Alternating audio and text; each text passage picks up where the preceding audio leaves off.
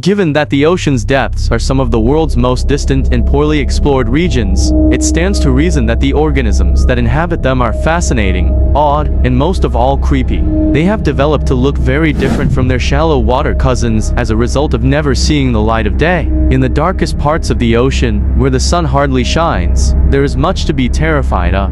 It is a harsh environment with equally ferocious inhabitants. These animals exhibit a brutal appearance to match their incredible ability to survive water pressure of up to 8 tons per square inch. It takes an extraordinary animal to do this. Let's have a look at our list of the 10 most bizarre-looking, terrifying, and spooky creatures that can be found in the deepest areas of the ocean. Some of them are truly the stuff of nightmares.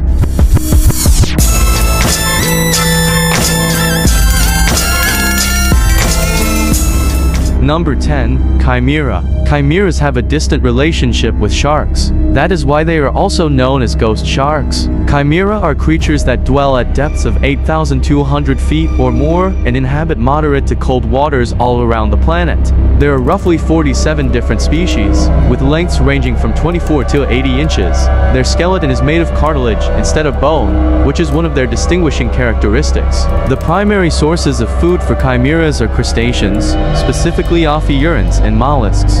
Duraphages are demersal species today, although they were once more diverse. Forms that were specialist suction feeders in the water column existed throughout the Carboniferous epoch. Number 9. Vampire squid. Vampire squid is a tiny cephalopod that can be found in the deepest parts of temperate and tropical oceans. The vampire squid can grow as long as 1 feet in total. Depending on the environment and illumination, its 5.9 inches gelatinous body can range in color from velvety jet black to pale reddish. About all of the vampire squid's body is covered in photophores, which are light-producing organs that may emit disorienting flashes of light that can last anywhere from a few nanoseconds to several minutes. They don't even ink or suck their prey's blood, making vampire squids relatively calm and non-venomous creatures. The animal's unusual look and tentacles, which resemble umbrellas, are what make it the most terrifying.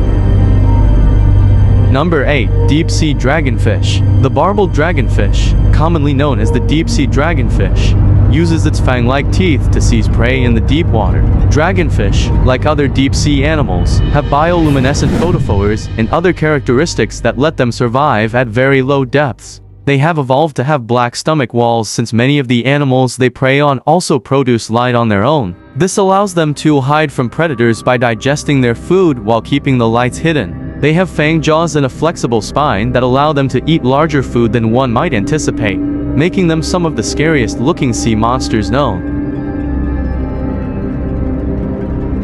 Number 7. Northern stargazer. This fish can be found in the United States between the states of North Carolina and New York along the Atlantic coast. Up to 120 feet below the surface, the northern stargazer can be found. Stargazers have a flat forehead and a lot of body bulk up front, close to the mouth. Its body is dark brown with white dots all over its head and back that are the same size. On its white tail, it has 3 dark horizontal stripes. The stargazer's mouth is upward facing so it can ambush prey while skulking in the sand at the bottom of coastal bodies of water. The fish electrically shocks unwary prey into submission when it approaches. Not only is this fish unpleasant to look at, but it is also unpleasant to interact with it.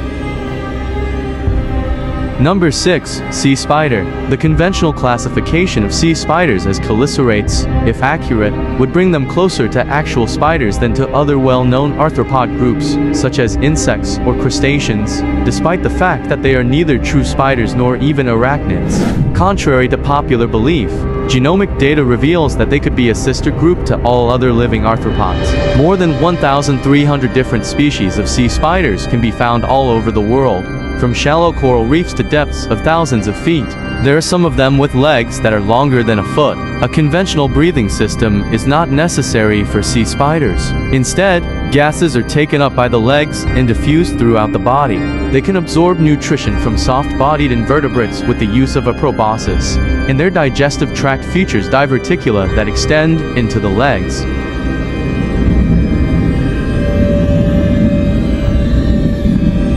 Number 5.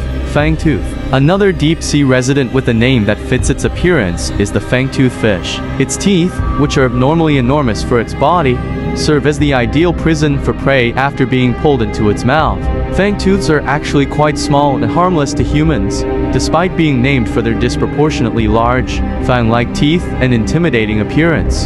The larger of the two species, the common fangtooth, grows to a maximum length of only 6.3 inches, while the shorthorn fangtooth is less than half this size, though it is only currently known from juvenile specimens.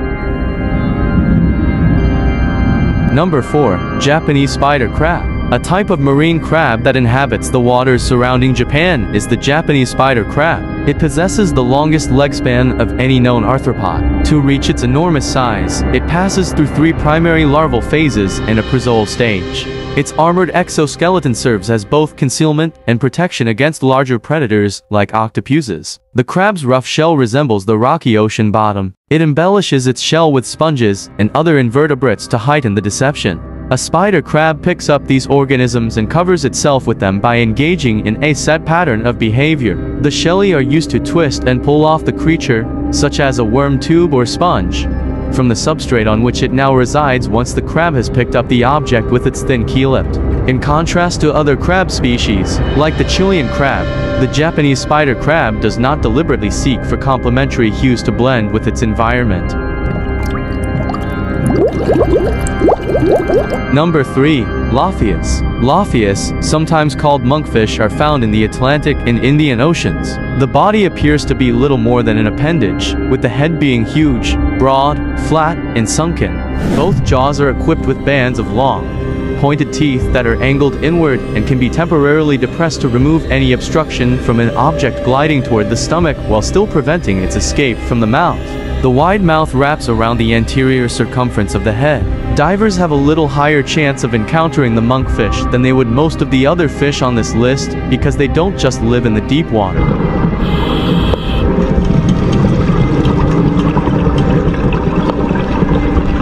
Number 2. Armored sea robin. The family of ray-finned fish known as armored sea robins, sometimes known as armored gurnards, inhabits the deep waters of tropical and warm-temperate oceans. They often lack teeth and a tongue, but when they have, it is little and forked. There are 2 distinct dorsal fins. The first has 7 to 9 spines, while the second has between 16 and 23 soft ray segments. There are between 16 and 23 soft rays in the anal fin. The bottom to pectoral fins are unencumbered by the membrane and have short, connected rays.